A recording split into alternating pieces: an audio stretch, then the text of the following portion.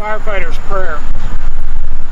When I'm called to duty, God, wherever flames may rage, give me strength to save a life, whatever be its age.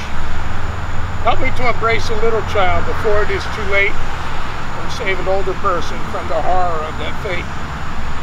Enable me to be alert to hear the weakest shout, and quickly and efficiently put the fire out. I want to fill my calling and give the best in me, guard my neighbor and protect his property. And if according to your will I have to lose my life, bless with your protecting hand my loving family from strife. On this day of tribute, we remember all those who lost their lives on September 11, 2001. We remember their families and thank them for their sacrifice. Chief Edward F. Croker of the FDNY once said, "I have no ambition in this world but one, and that is to be a firefighter. The position may to some appear to be a lowly one, but we who know the work which a firefighter has to do believe that it is a noble calling. Our proudest moment is to save lives.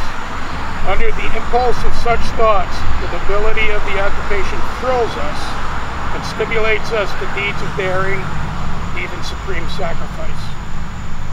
Sometime after September 11th, then Secretary of State John Kerry wrote, "Remember the hours after September 11th, when we came together as one to answer the attack against our homeland. We drew strength when our firefighters ran upstairs and risked their lives so that others may live. When rescuers rushed into smoke and fire at the Pentagon. When the men and women of Flight 93 sacrificed themselves to save our nation's capital. When flags were hanging from the front porches all across America and strangers became friends. It was the worst day we have ever seen, but it brought out the best in all of us. On behalf of the Franklin Township Emergency Community, I would like to thank you for helping us honor our fallen heroes. We pledge never to forget and hope you will join us for next year's service. May God bless you and may God bless America."